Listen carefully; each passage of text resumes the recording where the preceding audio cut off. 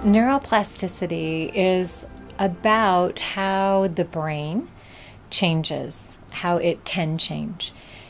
In essence, what we pay attention to and focus on changes certain parts of our brain and therefore the corresponding functions. There are certain portions of the brain that can be changed, and they're incredibly relevant to learning and development. The hippocampus for memory recall and storage, again, primarily associated with that, as well as spatial recognition. The other parts are the amygdala, which is known for the center of fight and flight and the emotional center of the brain. And then, of course, the prefrontal and medial frontal cortex, which is where executive functions reside, such as critical thinking or analytical reasoning, problem solving, prioritizing. And there are additional parts of the brain that we can see change, which have to do with, in essence, body awareness or emotional awareness.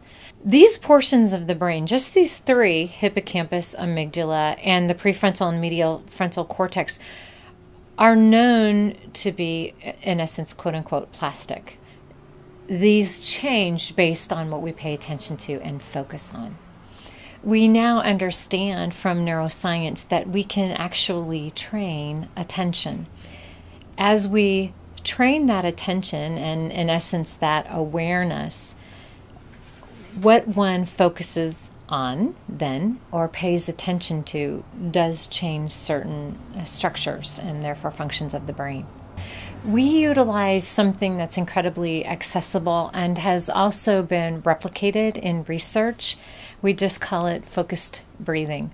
It's something as simple as noticing when you're breathing in and when you're breathing out, and following the breath, then gently inviting your attention into your breath or your heartbeat.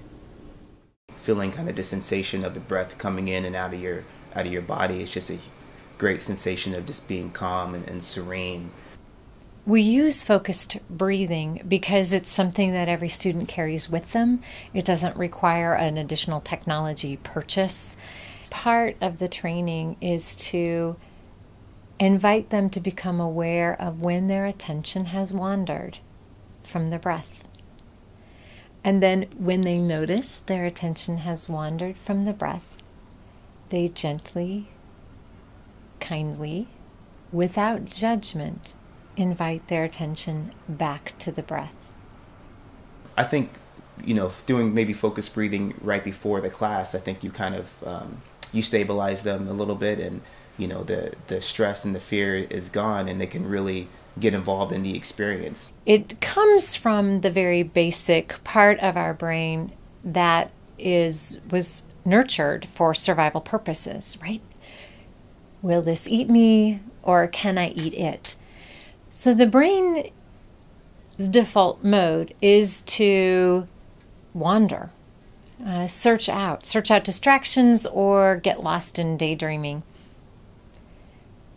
When someone is learning something, whatever it might be, pick any topic, attention is needed on the task relevant situation. If I'm not aware that I'm rereading the same paragraph over and over, and I don't have the skill set to bring my attention back to focus on reading this paragraph, then obviously I'm wasting a lot of time. Emotions actually regulate decision-making and prioritizing decision-making.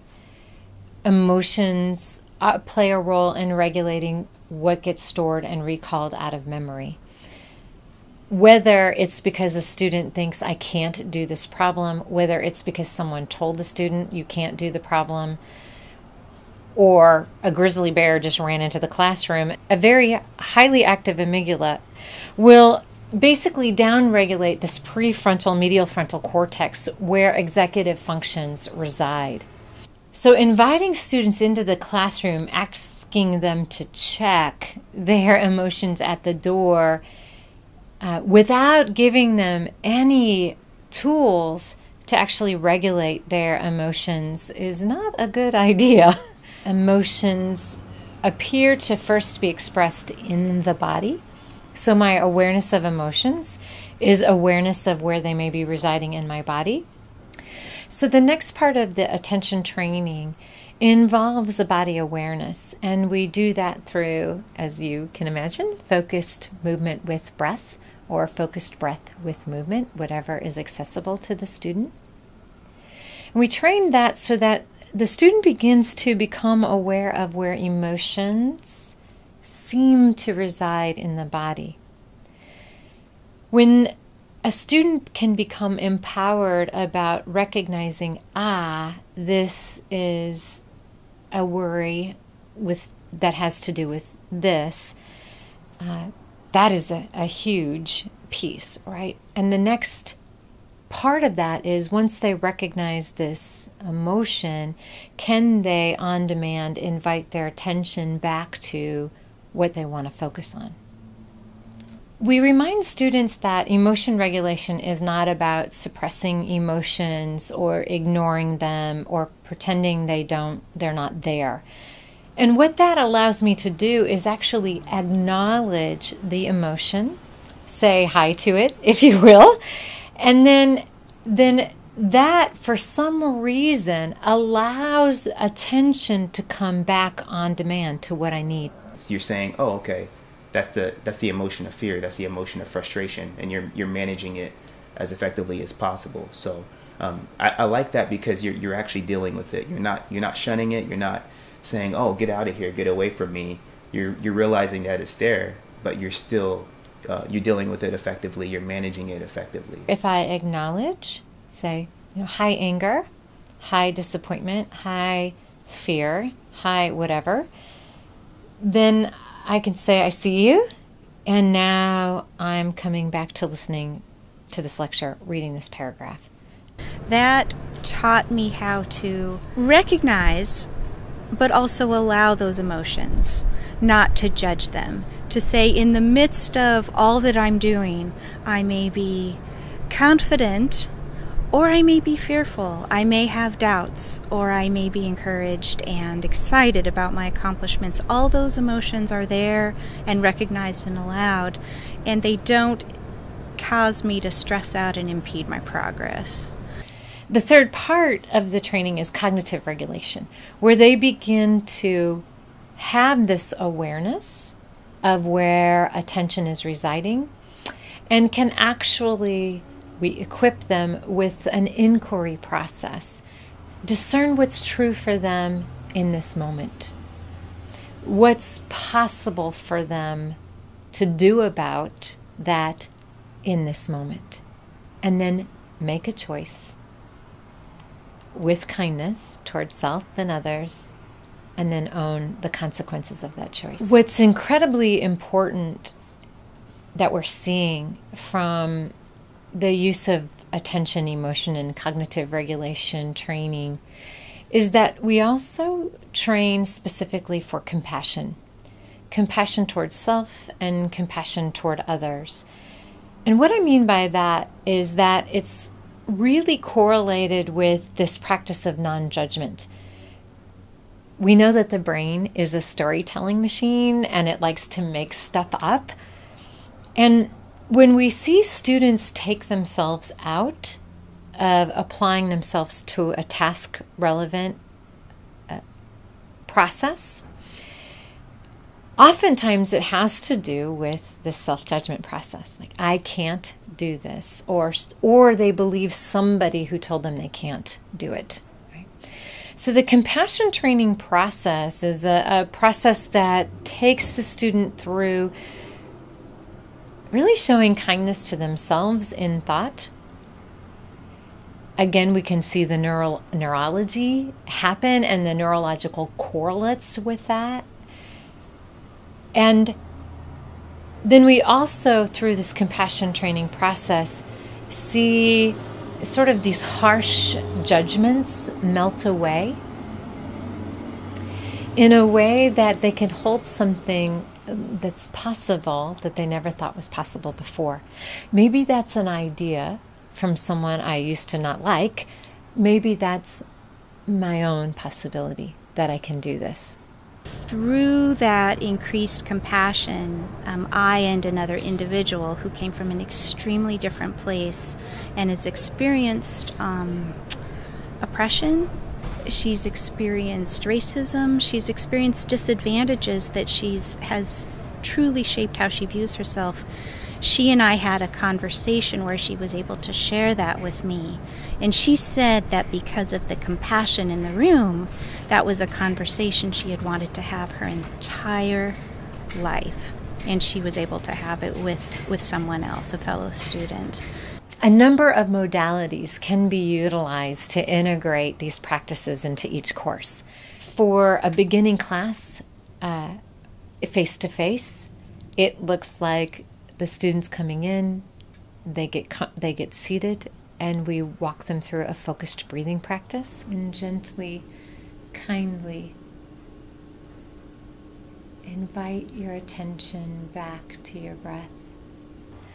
If it's a classroom at the beginning of the day or after lunch, or times where our biological clocks are inducing sleep or inducing, our energy going to digestion of food or something else, then it can look like focused breath with movement, where we're actually getting the students up and moving around.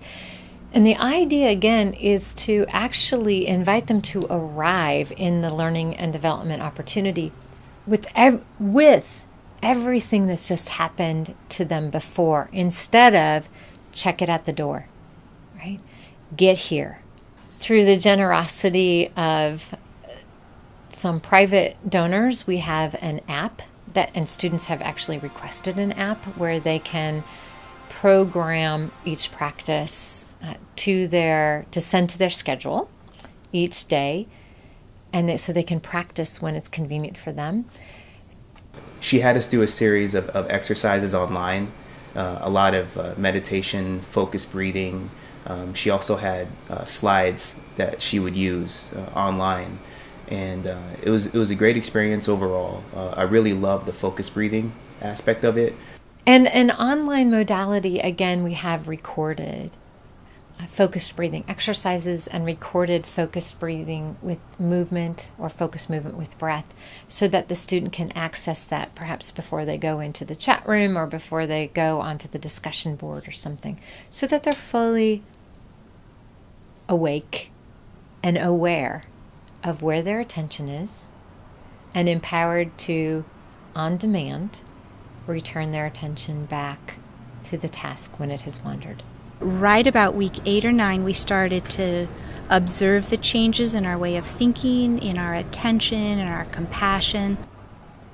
I'm really inspired by how they're diving down into who they are, what they want, what their life purpose is, how they can serve, how they can apply the material, the theories that we're teaching into their world, into how they want to make a difference. That is incredibly inspiring to me. I noticed an immediate difference in how I presented myself professionally, both as a leader and especially as a leader in group settings.